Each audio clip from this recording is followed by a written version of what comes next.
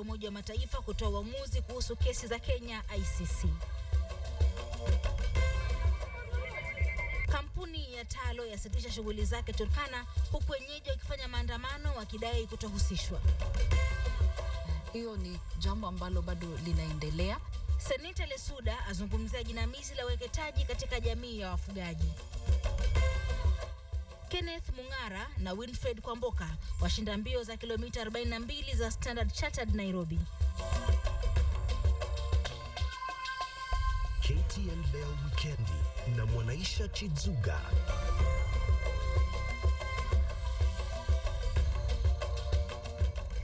Dakta, shughuli za uchimbaji wa mafuta katika eneo la Turkana zimesitishwa kwa siku 21. Hii ni kufuatia maandamano ya wakazi wa Turkana wakiongozwa na mbunge wa Turkana Kusini na Turkana Mashariki wakidai kuwa mkataba wa makubaliano ulioafikiwa kati yao na kampuni ya Talo Oil ulikuwa umekiukwa. Mary Kilobi anaarifu zaidi. Ni maandamano ya wakazi wa Turkana Mashariki na Kusini. Maandamano yaliyoathiri vikali shughuli za uchimbaji mafuta katika eneo la Twiga 1 na Etuko. Waandamanaji hawa walivamia maeneo ya kuchimba mafuta wakiziba barabara na kutatiza vikali shughuli za uchimbaji mafuta kwa madai kuwa mkataba wa makubaliano uliofikiwa ulikuwa umekiukwa na sasa wanataka kubadilisha sura ya Turkana.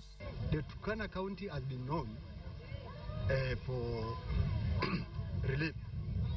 And this time around, we are even surprised for how long is this county going to continue being given relief.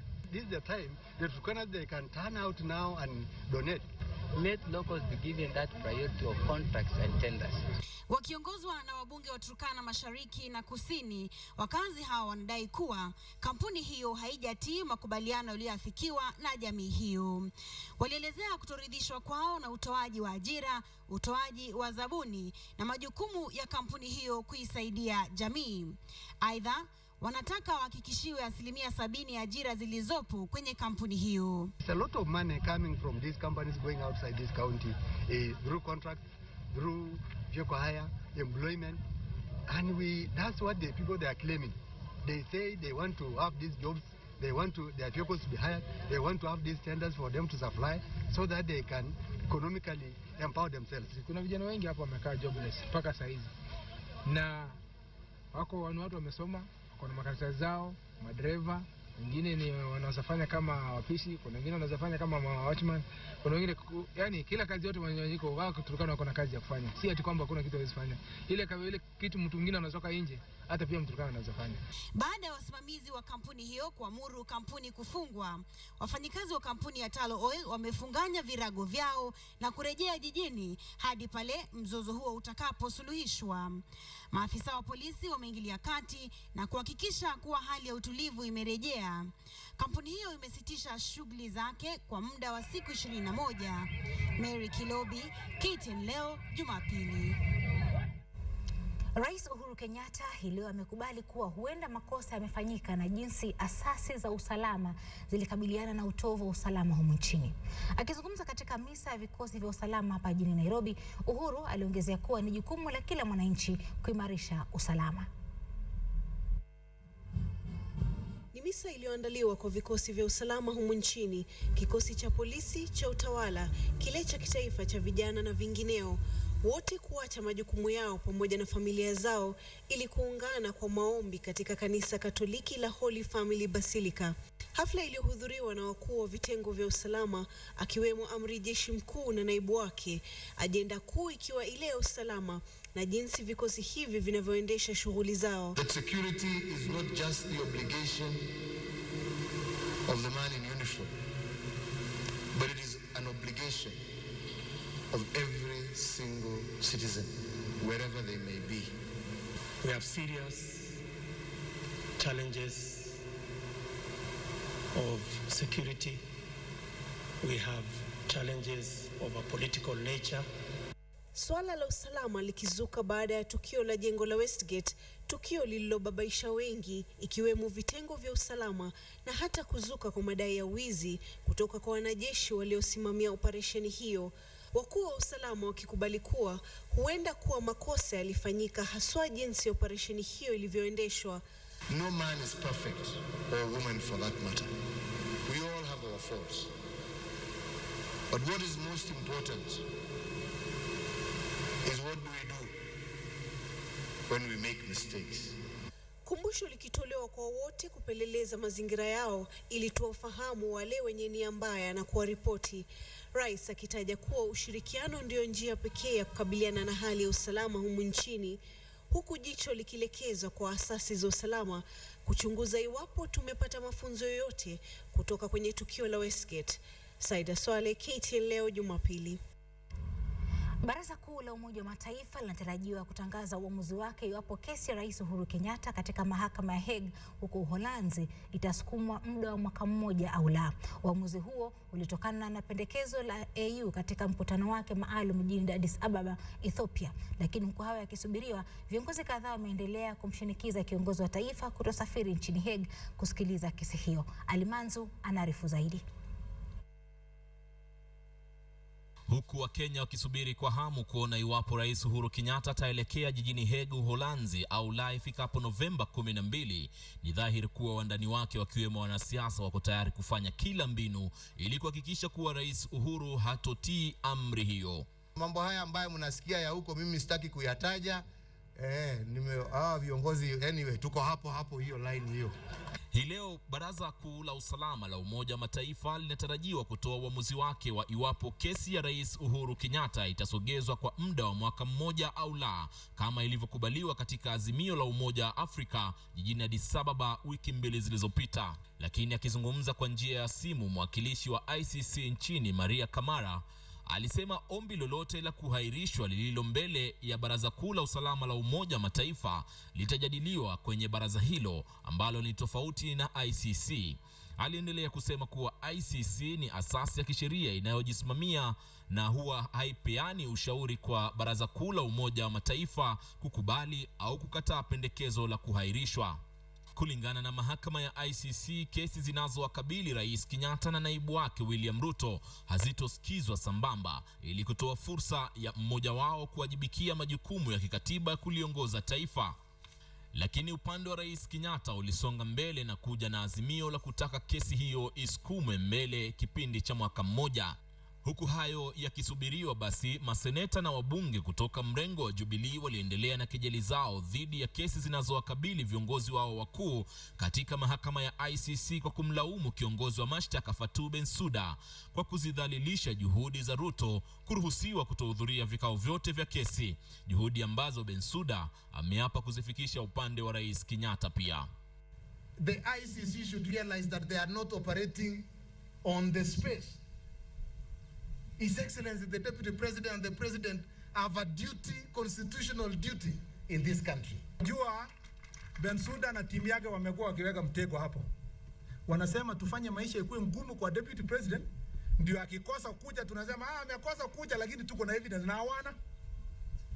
In law, when you are prosecuting, your first 4 witnesses must be the best, the sterling witnesses. Ni uamuzi unaotarajiwa kutolewa baadaye usiku wa leo kutoka kwa Baraza Kuu la Umoja wa Mataifa mjini New York. Uamuzi ambao unasubiriwa kwa hamu pia na mawakili ambao wanaomwakilisha Rais Uhuru Kenyatta kuambatana na kesi yake inayotarajiwa kuanza mwezi wa Novemba tarehe 12.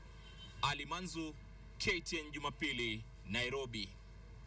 Na mtazamaji, taarifa tunazozipokea hivi sasa zinasema kwamba uamuzi wa Baraza la Usalama la Umoja wa Mataifa utatangazwa ama huenda ukatangazwa wakati wowote wiki hii, wala sio leo usiku kama tulivyokuwa tumearifu za awali. Ni kwamba taarifa tunazozipokea zinaarifu kwamba uamuzi wa Baraza la Usalama la Umoja wa Mataifa litatangaza uamuzi wake wakati wowote wiki hii, wala sio leo usiku kama ilivyokuwa imetarajiwa na wengi. Tukielekea Garissa, mamia wenyeji wa mkoa wa Kaskazini Mashariki wanaendelea kuathiriwa na baa la njaa. Hii ni baada ya ukame ukithiri katika eneo hilo. Kufikia sasa mifugo imeripotiwa kufariki huku wenyeji wakilazimika kuyahama makao hayo. Hamza Yusuf na taarifa zaidi. Hivi ndivyo hali ilivyo katika eneo la Dujis Kaskazini Mashariki mwa Kenya. wenyeji wakilazimika kukunywa maji haya yaliyojaa tope na hata kuwapa mifugo ili mradi tu waokoe maisha yao. Na katika maeneo mengine mizoga ya mifugo imetapakaa kila mahali, ardhi kupasuka na makao kuachwa kuwa mahame. In fact saizi wangeleta autobusa hata kama ni kwa ile ya private, wangeleta autobusa wangeshughulikia mambo, na unajua umuhimu wa maisha ni maji. Mifugo imeanza kufa na hata wengi imekufa. Kisa ni kukidhiri kwa ukame katika maeneo ya Dujis, Madogashe, Daniere, Huluko miongoni mwa maeneo mengine. Kutivuka kwa vumbi hili ni ishara tosha ya masaibu wanayokabiliana nayo wenyeji wa eneo hili, kwani mbali na tishio la balaa njaa, kuna hofu ya kukurupuka kwa maradhi yanayotokana na kunywa kwa maji haya machafu na baadhi kupoteza maisha yao. Kwa sasa wamejipanga kando kando ya barabara wakibahatisha gari yeyote ili waweze kupata maji. Kwao wanasema jambo hili wamelizoea. Naibu wa gavana wa kaunti ya Garissa Abdullahi Ali amesema kuwa mipango imeanza kuwekwa ili kukabiliana na tatizo hili. Hamza Yusuf, KTN Leo, Madogashe katika kaunti ya Garissa. Benki ya Barclays Bank imeamua kufunga akaunti za shirika kubwa la kutuma pesa nchini Somalia, Dahabshil.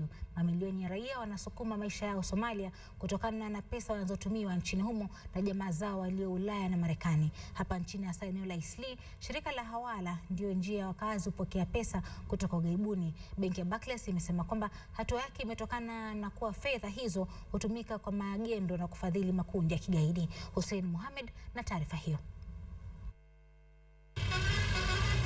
Mamilioni ya raia nchini Somalia hutegemea pesa inayotumwa na jamaa zao kutoka mataifa ya ughaibuni, Ulaya na Marekani kujikimu kimaisha katika nchi hii iliyozongwa na vita kwa miongo miwili sasa.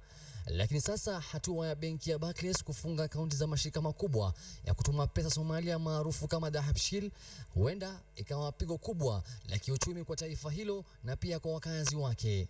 Mohamed Mahmoud mwenye duka hili anatuweza kuwa baada ya kurejea Somalia kutoka Afrika Kusini, hapa ndio amekuwa akipata mkate wake baada ya jamaa zake kuweza kumtumia pesa kupanua duka lake. Na si duka la Mohamed tu, Mogadishu, mahoteli, mikahawa, maduka yameshamiri na yote ni pesa wanazoletewa na jamaa zao wa ughaibuni kupitia Dahabshil.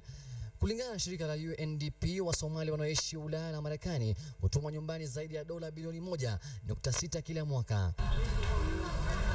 Nchini Kenya hali sio tofauti na Somalia. Eneo la Isli kunakoishi jamii kubwa ya Wasomali wa humu nchini na wale wa kigeni, wao hutumia mashirika ya hawala ambao ni sawa na hayo ya Dahabshil. Hivyo athari zile zile. They cannot stop at all. Most of the people they're going to start starving in Somalia if they stop sending money. People over there that they are in Europe, in North America, Australia, everybody they're supporting their family. No matter minimum they sending is $100. Benki ya Barclays inasema imechukua hatua hii kufunga takriban mashirika 250 kufuatia wasiwasi kwamba pesa hizi hutumiwa kwa magendo na pia kwa madai kwamba mashirika mengine hutumia pesa hizi kufadhili miradi ya makundi ya kigaidi kama vile Al-Shabaab. Sasa inasubiriwa uamuzi wa mahakama kutatua suala hili baada ya Dahabshil kwenda mahakamani kuzuia Barclays isifunge mashirika yake. Some people they say that they supporting Al-Shabaab or Al-Qaeda. Not everybody's doing that. We're supporting families and we send money every month. Ni shughuli ambayo umaarufu wake katika eneo hili la Isli, shughuli ambayo imeweza kuwafaidi familia na marafiki tuweza kuongea nao. Walakini licha hayo yote, kauli tofauti imeweza kutolewa katika swala nzima. Hussein Mohamed, KTN Leo, Nairobi.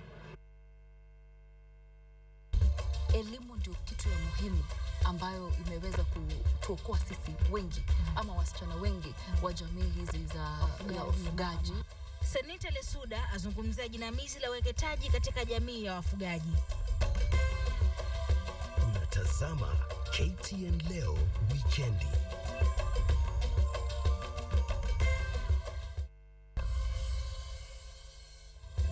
Naam, karibu tena mpenzi mtazamaji katika sehemu yetu ya Kenya Halisi. Nilizungumza naye Seneta Isha Lesuda kutoka kaunti ya Samburu kuhusu swala la ukeketaji, na alikuwa na haya kuhusu changamoto ambazo zinawakabili viongozi kutoka eneo hilo.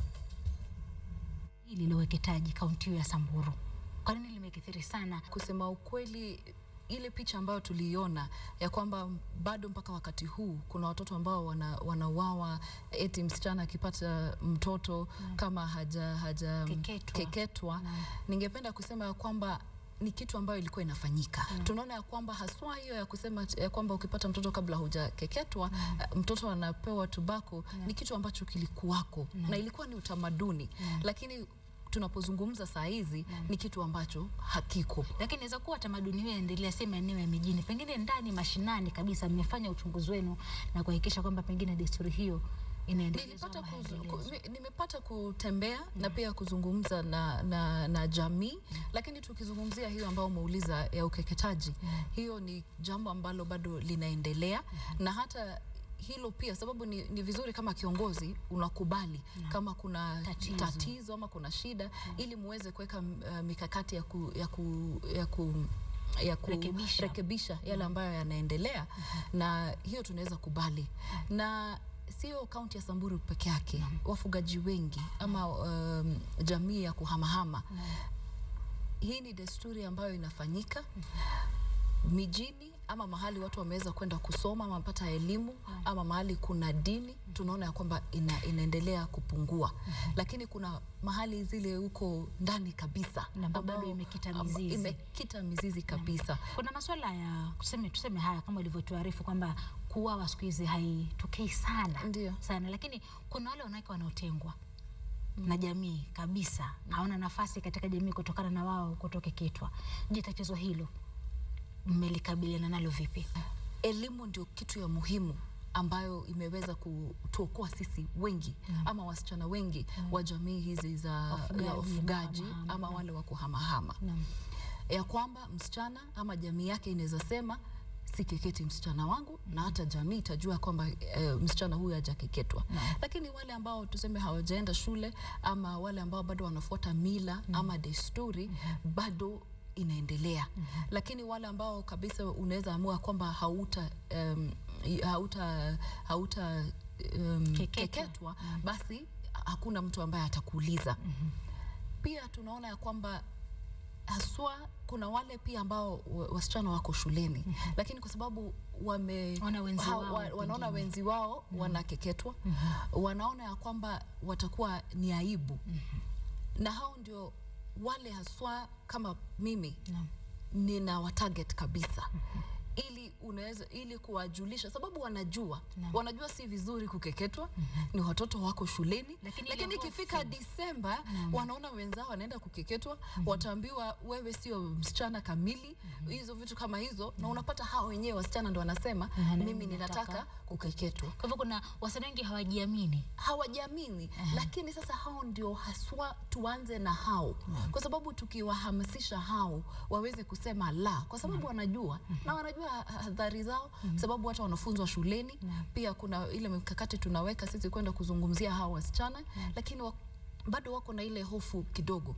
Na tukiendelea kukua na wengi ambao hawajakeketwa, hao ndio watakuwa sauti ya wale ambao wana hofu. Sheria ipo dhidi ya ukeketaji, lakini mbona sheria hiyo haitekelezwi? Uongozi wa jamii wa wafugaji, uongozi wa kaunti ya Samburu, wanawake kwa wanaume, ikiwa wewe maana wewe ni kiongozi chipukizi wa sasa, mbona sheria hii haitekelezwi? Kuna watu wanaogopa nini kutekeleza sheria hii? Juzi nilikuwa naipitia kwa ofisi yangu na nikasema kwamba kwa nini hii act haijawahi haitekelezwi katika haswa maeneo ambazo ukeketaji yameadhiriwa. Nikaketi na wenzangu haswa members wa KEWOPA secretariat na tukaangalia, na wakasema kwamba tunaelezwa kwamba hakuna fedha ya kuimplement kama tu vile tunasema vijisababu.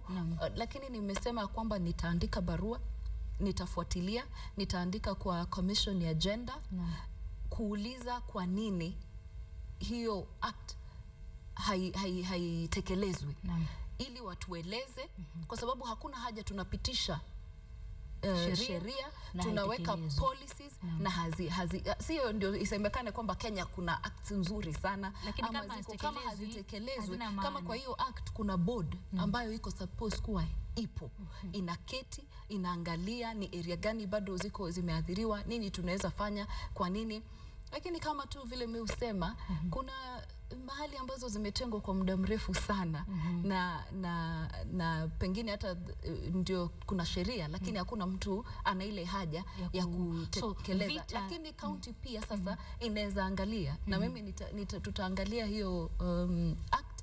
Na pia counties wanapaswa sasa kutekeleza hata katika hiyo county. Lakini tatizo kuu linaonekana kwamba masuala ya kubaguliwa kwa wanawake, ukeketaji ni moja, kuna uwakilishi, kuna elimu. Inaonekana kama ni tatizo la wanawake kusaidia wanawake wenzi wao. Je, wanaume katika uongozi wamewasaidia nyinyi? Uko seneti sasa. Ni wakati lazima tufikirie sisi kama wanawake ili vile tutaleta wanaume karibu, ili tuuze sera zetu, zile vitu ambazo tungetaka support kwao.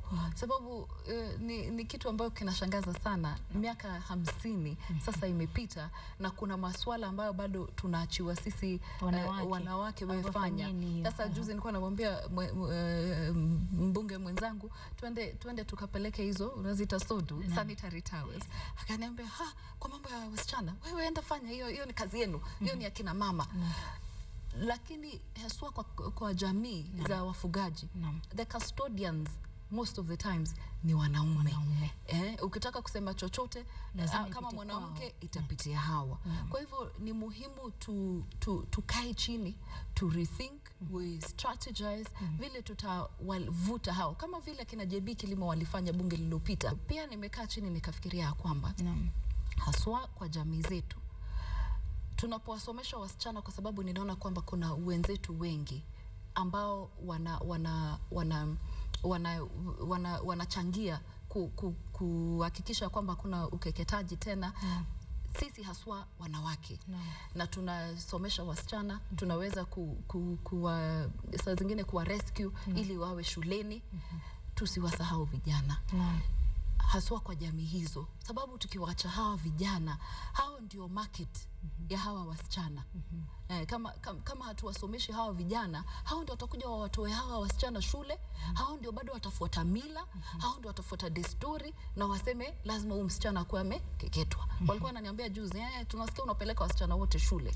Utuache tu tuone nani ndio atakuwa tutatoa tu hawa shuleni, tutakusumbua mpaka hata sisi tuende shuleni. Kwa hivyo kama jamii ya wafugaji tusiwasahau vijana. Hao ndio pia wanaenda kufanya mila kama hizi za kuiba ng'ombe, kuuawa na pia sasa mila kama hizi zingine. Kwa hivyo tukipeleka wasichana tutapeleka pia vijana. Sababu wanaume nafikiri vijana wanastahili kuelimishwa kwamba pia wao si lazima msichana akeketwe ndio kuonekana kwamba amekamilika. Ndio, lakini sasa kijana ambaye hajai kanyanga darasa, hajai soma, hajakuwa exposed, alafu unakuja kumwambia kitu kama hiyo na yeye anakufuata desturi ile kabisa ya nini. Haswa bado kuna wenye wanasoma na wanasema wamesoma. Kama ni ngumu kueleza ambaye mwenye amesoma, unaweza oa mwenye hajakeketwa na sasa mwenye hata hajasoma utamwambia nini? Viongozi hasa kutoka jamii ya wafugaji wanatumia swala hili za desturi duni, ikiwemo kama hiyo ukeketaji ya wizo ng'ombe kutafuta kura. Sasa hapa jijini Nairobi katika miji wanasema tunapinga, lakini wakija mashinani wanasema wewe kama utapinga uko peke yako. Je, kuna ukweli wote katika mambo haya? Lakini ninaweza sema kwamba ni changamoto haswa hii ya ukeketaji. Unajua, kwa sababu hadhari zake si kitu ambacho unakiona na si in mass. Ni msichana mmoja atakuwa na shida wakati wa kujifungua, mwingine atapata ugonjwa ya kuambukizwa, yani kwa hivyo ni isolated cases. Kwa hivyo watu hawaoni kama ni shida kubwa kwa jamii. Kwa hivyo kiongozi anaweza sema wacha nisipoteze kura yangu kwa kuzungumzia jambo ama swala kama hili. Lakini tukiangalia hadhari ambazo zinaleta kwa msichana, inapaswa ya kwamba hata tusiogope kuzungumzia, kwa sababu ni maisha yao wasichana, ndio tuna safeguard. Lakini kusema ukweli kwa jamii zingine ama mahali zingine huko interior, utapata mtu ana hofu kidogo, atasema wacha nisizungumzie sababu hii ni desturi ambayo inaendelea huko. Na tunatumia kutoka mstari wa mbele kuhakikisha kwamba mtoto wa kike, wanawake na wale waliobagiliwa ama wasiobahatika katika jamii wanaweza kupata haki zao. Asante. Maana miaka 3.5 si mingi. Sio mingi hata. Utaanza kuuliza je, na sura alifanya nini kabla hatuja kurejesha tena seneti katika siku za usoni.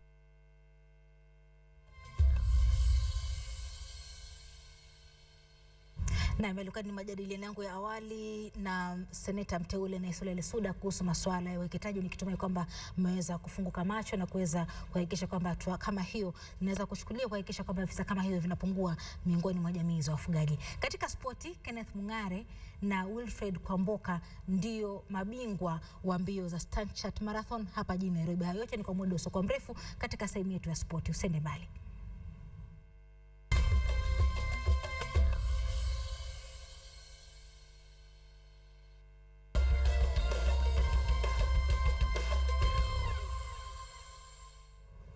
Kenneth Mung'are na Wilfred Kwamboka ndio mabingwa wa makala ya mwaka huu ya mbio za Standard Chartered Marathon. Hata hivyo, mbio hizo zilikumbwa na udanganyifu baina ya baadhi ya washiriki.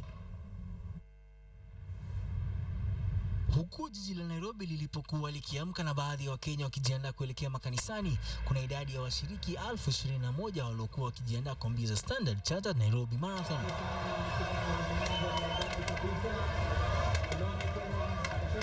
Hata hivyo, ni Kenneth Mung'are aliyetoa taji kuu la shilingi milioni 1.5 kwa kumaliza katika muda wa masaa 2 dakika 11.40. Mung'are alifuatwa kwa karibu na Hosea Korir aliyetuzwa 6.5 na Barnabas Kipyego aliyepata 1.5 sawia na Florence Chepsoi na Agnes Chepkosgei Cheserek upande wa kinadada. Nilijaribu kufungua kidogo, nikaona anifuati, nikaenda kabisa, nikafungua mpaka ikafika urefu wa mita 100. Sasa nika maintain. Hata hivyo, kulikuwa na tetesi kuhusu udanganyifu, kwani baadhi ya wanariadha walitumia njia za mkato.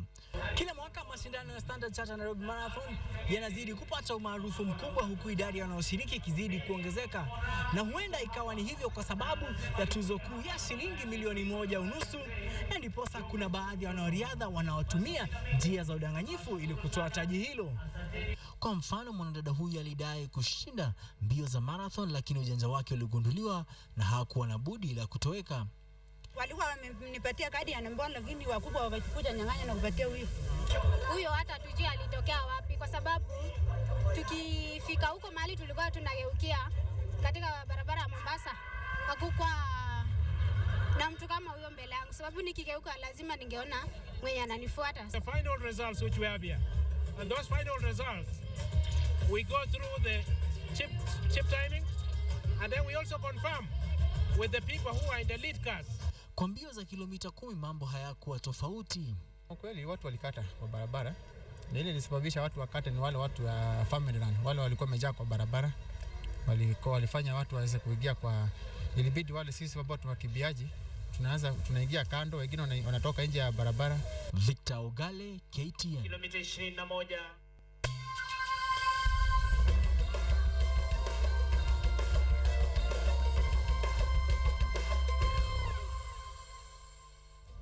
Mtazamaji, basi hadi kufika hapo nakamilisha taarifa za KTN Leo Weekendi. Shukrani sana kwa nasi kwa muda wote huo, na kwa niaba ya wenzangu wote walioshiriki kuhakikisha kwamba unapokea taarifa hizi weekendi nzima, tunasema endelea kutazama KTN Leo Weekendi, na kila uchao tunakuahidi mazuri. Hadi weekendi ijayo, basi mimi naitwa Isha Chidzuga. Usiku mwema.